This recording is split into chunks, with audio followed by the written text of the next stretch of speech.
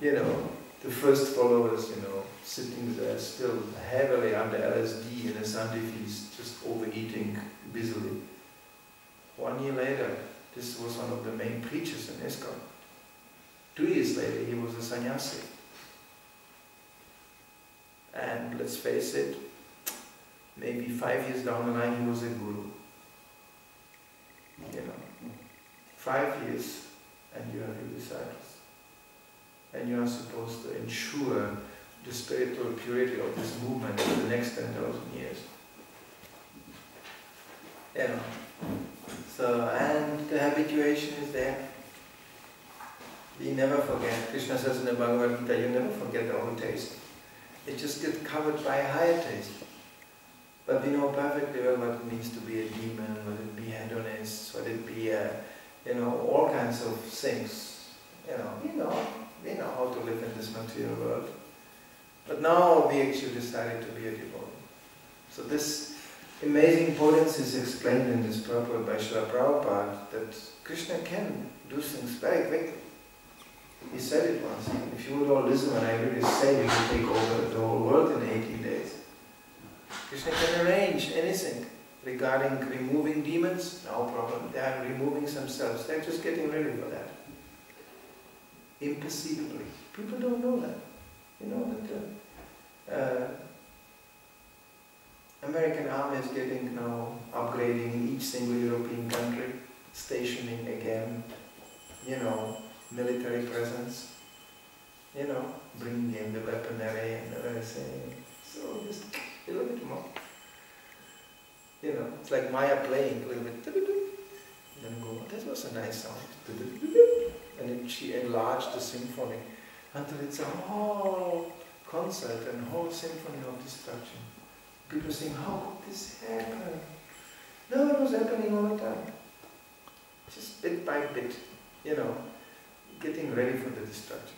That's demons always do that. They're always ready for destruction, you know, yeah, all the time. And sometimes they even want to stop it, but it's too late. It's just a mechanism which is just set in motion, you know. Yeah. Nowadays, I mean, the lying and cheating and amongst the politicians of such a simple nature that even common man on the street can easily detect that. The real thing is, never admit anything. That's the policy. You know, they say, but this politician, he has 5 girlfriends and he did this and he did that, and no, I didn't.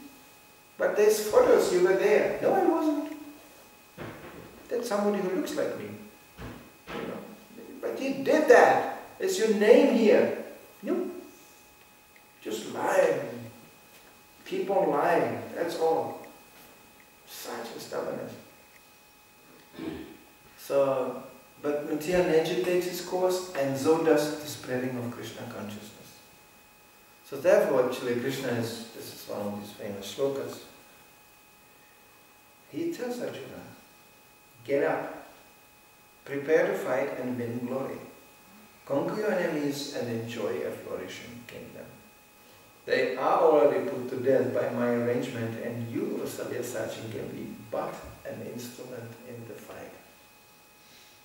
And that's not easy. How do you become Krishna's instrument? Krishna is not using dirty, old, filthy, half-broken instruments.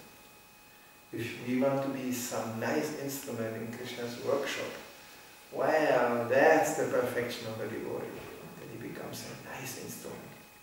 An instrument means no will on its own. In the ultimate sense, no will on its own. That's a level we can only meditate about. Because every day, willingly or unwillingly, we are putting so many conditions. I also have Krishna, I like this, not like that. And under these circumstances, not under these circumstances. And I have to look like that, and I have to be accepted like that. If they don't accept me, they can do it themselves. It's a classical sound of the conditioned soul. Then do it yourself. So, and you will stop spreading Krishna consciousness because I am not cooperating. Really. I mean, any older devotee can confirm how many devotees we saw coming, going, passing through devotees sometimes use thought. I want to be too specific because it always gets controversial, but I remember one of my very prominent brothers who was managing here, you know, I remember his servant, that was the last stage of his presence here, his servant, I found his servant standing in front of his door and he said, "My spiritual master is like an atlas. He is holding up not only the whole Scandinavia, he is holding up the whole ISKCON. Atlas is holding up." And he was like, everybody had to stop tormented, you know. You realize when things are really going bad, everybody has this tormented face. I have to hold up the issue. Once with such a pathetic face, tormented and with high fever, I dashed into the office of the very same GBC and said, "What will happen? The Sankirtan is going down. The books are going down. We are going down." And he just looked at me completely annoyed and he said, "This movement is spread by the mercy of Lord Chaitanya Mahaprabhu." And he kept on writing something. And I stood there like a pathetic character, you know, like something you can hang the cloth on, you know, like a cloth hanger, you know. Now, yes, Krishna consciousness can be obstructed for a while, but ultimately, Krishna's plan is undefeatable. It's going to happen. When Krishna wants something, it's going to happen. And then on this line, one devotee asked Prabhupada, "But how is it that when Bhaktivinoda predicted everything and it's going to happen, he didn't do it?" We know Bhaktisiddhanta Maharaj did India, and some attempt to preach in the West was there.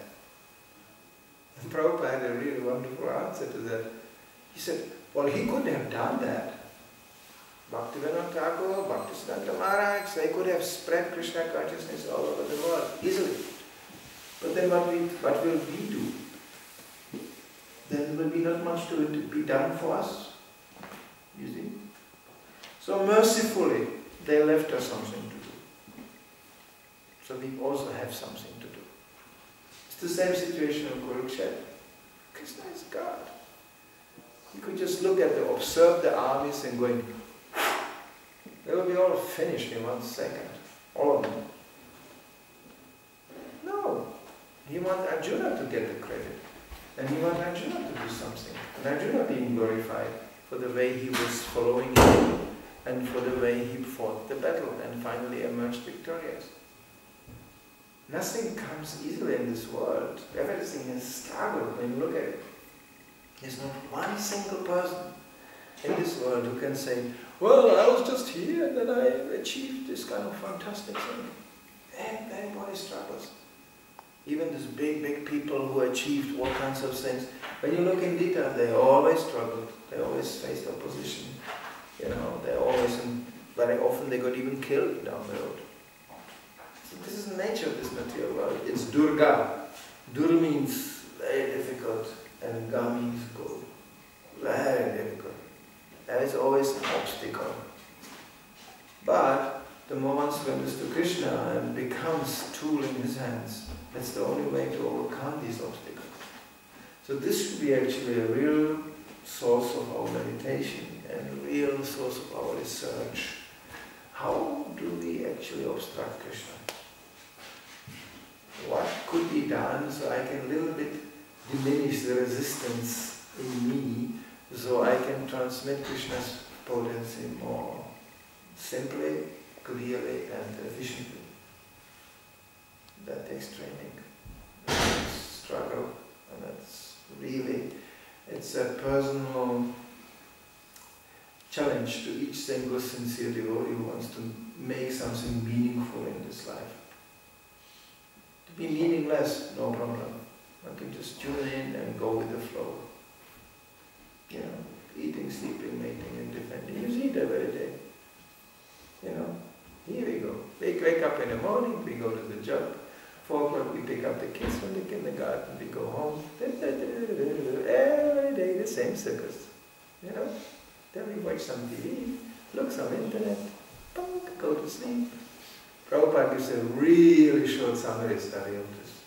He goes, only hard work, foam in the mouth is described in Bhagavatam. Foaming. Hard work like a horse, hard working, foaming. In the evening, he comes home, now what's it? A little piece of bread to eat.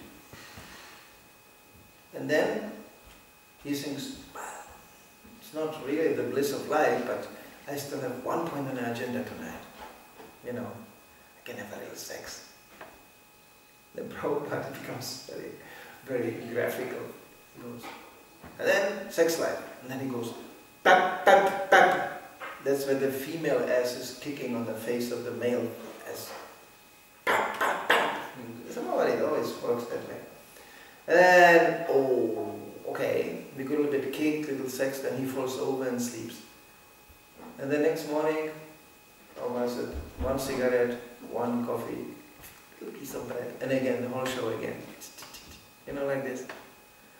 So people say, ah, this is oversimplified. This man doesn't understand how to enjoy my sense gratification of such a subtle and such a sublime nature. Really, really. It all boils down to these basic things. And then one day it's over. And there are many, many old people who will tell you that.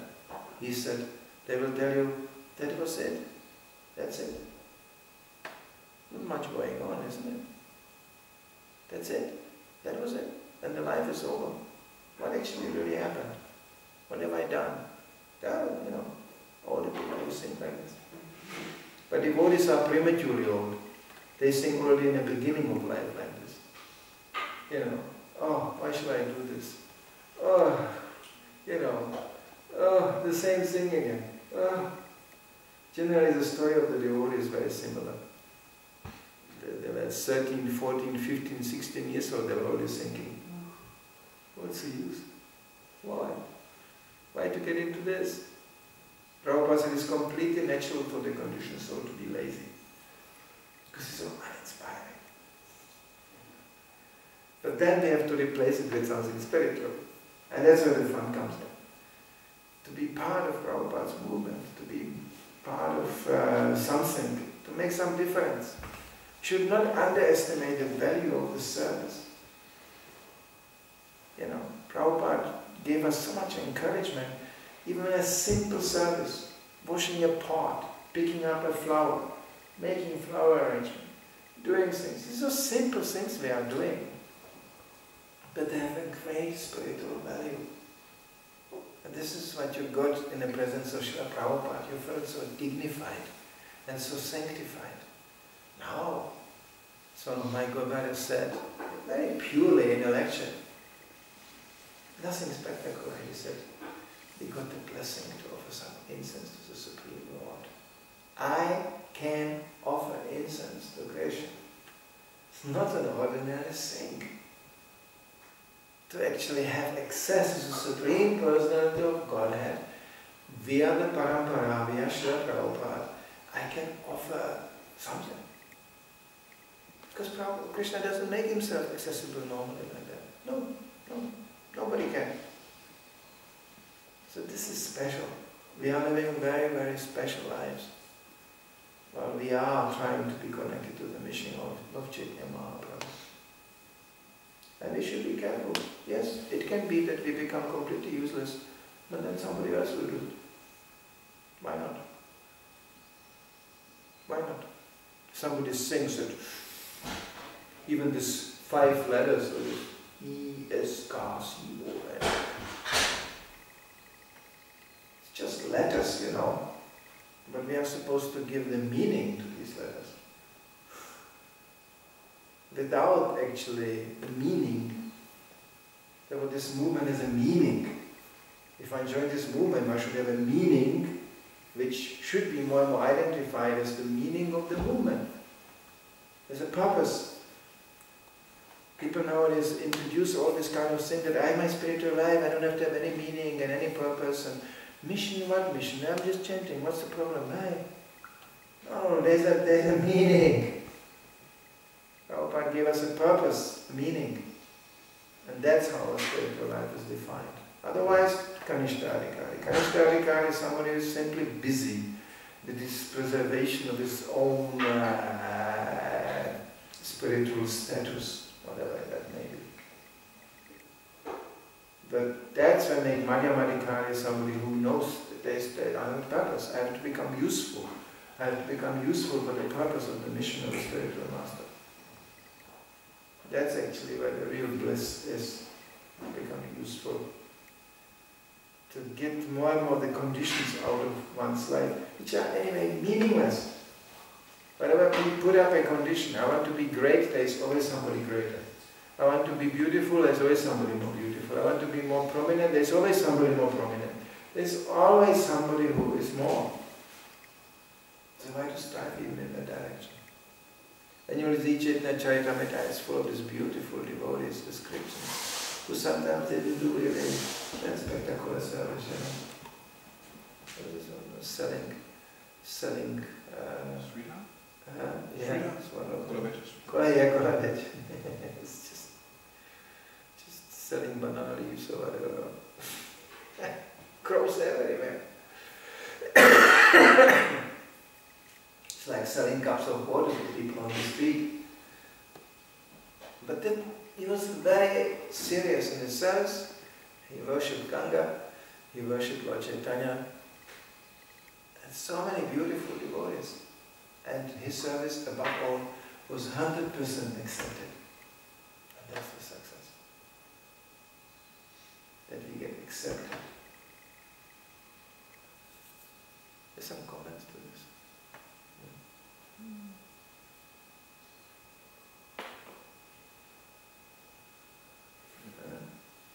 This is about becoming a nice instrument for Krishna. Such an important point.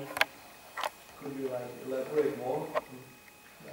It's a whole thing. That is, you cannot be instrument. Let's say if you go the negative way, you cannot be instrument for Krishna if you cannot control your senses, you cannot control your false ego. You are socially dependent on things which are not favorable to devotion or service. You keep the wrong association. I mean, it's a whole thing. And above all, you don't even understand what the mission is. What is the mission? Mission means something which remains. I will come, we will come and go, we just do only the contribution. But the mission is, that's what keeps on going. So Swami used to challenge us always. Do you think you are the last link in a parampara? Yeah. We always think like this, our Krishna consciousness, fine, here we are, yeah, great, it's nice. It's ours. It's not ours, nothing of this. Just status in a hotel, that's all. There's nothing more to it. There'll be nothing left from these bodies with all this, traumas and all this, drama. Prabhupada was really challenged the devotee who just came into his room in India and he had this big boiler, I think, in a most impossible place. He said, Prabhupada, I cannot do any service, I have this huge boiler here. I said, no you don't. No Prabhupada, I really cannot do that service, I have this boiler. I said, no you don't. And then by 3-4 times like this, the devotee walked out of the room and he said, it's just next day it dawned upon him that, of course, Prabhupada doesn't deny existence of the boil, but he just doesn't relate to his absolute 100% bodily identification. Prabhupada sometimes was pretty straight. And by his own personal example, he showed, how he drove his body beyond any physical possibilities. Yes, he was not, Prabhupada tried to make arrangements to people here, the recuperation periods and things like that. But try to spread Krishna consciousness after you got 2-3 heart attacks. Try to do that. I notice people who have some problems with heart, they get especially, it's a deep impact in their lives.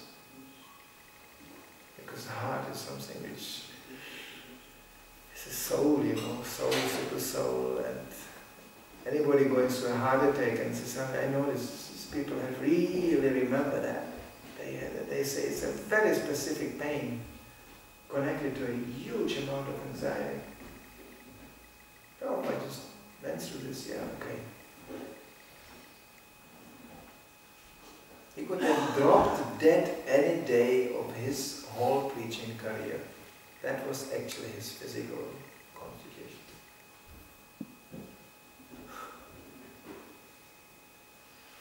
Especially as Chanyaka Pandit rightly points out, one of these things which guaranteed kills you is traveling. Traveling is a good killer. And you don't travel when you are 70 years old. That's usually where you stabilize and chant and, you know, and the range of your external activities is getting sized down. Well, that's basically where Prabhupada started.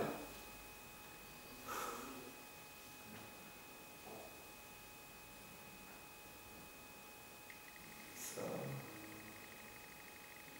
you cannot imagine. And we shouldn't copy either. When you copy this cheaply, then there's one stage before you die, you can go completely mad. Because you get so agitated by the body that, you know, you get completely out of control. So we shouldn't risk that. We have to do the needful sometimes. Admit our defeat and do the best out of the situation. I think the best reading I ever done was when I was sick. Especially having a particular nature, you know. As soon as there was an opportunity to do something, I was out there again, you know. Woo! You know.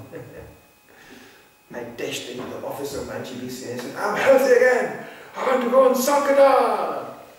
He looked at me again cynically and said, and become a violent man. He knew.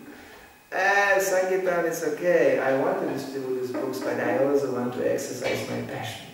It has to come out somewhere.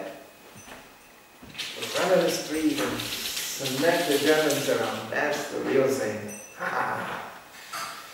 You know, so there was something like that also. So he immediately put his finger there.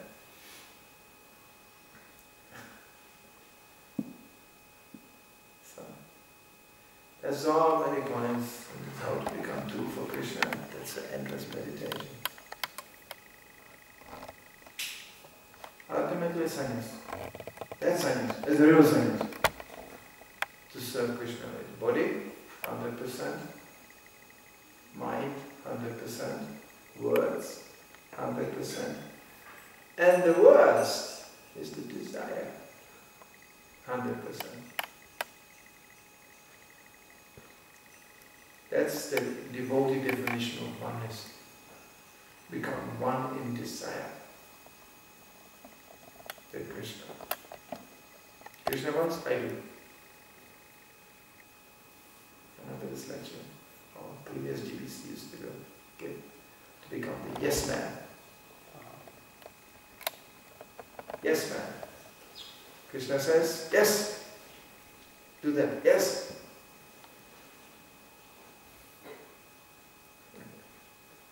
This is the style of a devotee, to become a two. And then you find so many of the body always presenting so many conditions. Yes, yes, yes, you can do that, but not now. Allow you to. Every morning standing on the street before I distribute books. The town is too small. The weather is too bad. The people are too stupid. They are too fat, and they are too thin, and there are too many women here, and there are too many men, and there are too many dogs, and the whole catalogue, you know, immediately cut out. But once you distribute 1-2 books, you realize, not all that. And even it was not maybe that what you expected. As Prabhupada said, at least we got our duty done. Yes. Lord Ramachandra said the same thing when he was going in banishment, which was an absolutely useless thing to do. Lord Ramachandra with Sita walking in a forest, so what? He managed the whole town, kingdom, everything. For Kshatriya, such a thing to walk in a forest. You never find Kshatriya enjoying the forest unless he doesn't have a chance to kill something or something like that. Hunting, yeah. That's the forest walk for Kshatriya. You know, hey, it's a nice forest here, hey. You don't find Kshatriyas walking. That's what Shudras do. The smell, the sound. Kshatriya goes, yeah, I can see that it's nice smell and nice sound. But hey, you have to hunt something down. That's, you know. So, and the nice thing is, to become two for Krishna, the more we become two for Krishna, we actually become ourselves. That's a big mystery for people. If I'm tool, then what about me? Well, that's exactly where you find yourself. Because Krishna is a very expert tool maker and tool user. So he knows your bodily conditioning. He knows the varnas which condition you. He can use them very nicely. You know, we don't even know our varna. Most people think they are brahmana or what a joke. We don't know our varna, but Krishna knows. Krishna knows perfectly well. This is a type of work suitable for you. And this is how you could use your varna. And that's how you can, and then becoming tool, and everybody starts to become a tool, becomes a whole orchestra. Because Krishna is a supreme conductor. The example of orchestra, I grew up in that thing, so I can very much identify with that. There's one thing in an orchestra which is absolutely required. It's 100% discipline. They all have the paper in front of them, they read the notes, and above all, everybody is watching the conductor. Because they cannot hear what they are actually individually playing. When you have 120 people playing music, you know, when you sit in it, you sit next to the drums, you hear only drums, or you hear trumpets, you don't listen to the whole sound. But the conductor, he has the overview. So he goes, you cool down, you come up, this, and he goes, it's a perfect counting. Music is about counting, you know? Professional music is about total count, 100% count. And you have to listen, and you have to follow the Supreme Acharya. Conductors, they are really funny people. I grew up with the top conductors in Europe. Oh boy, there are those who are hated, and there are those who are loved. I knew one man, he was, I never forgot it through my whole childhood. For me, he was like from another world. Small man. And he was always very humbly kind, and he said, what you don't say. That was his famous mantra. What you don't say. People were like, he's listening what I'm saying. Oh, people are spending their lives to that guy. And he was, first of all, top expert musician, and second of all, he had such a way to deal with people. He had 120 of these really eccentric musicians following him to the death. When he said, gentlemen, I guess it's common knowledge, it doesn't sound very good. I think we will exercise 3 hours more. Nobody leaves here even to the toilet until we are finished. And he said it in such a nice way. This was a great idea.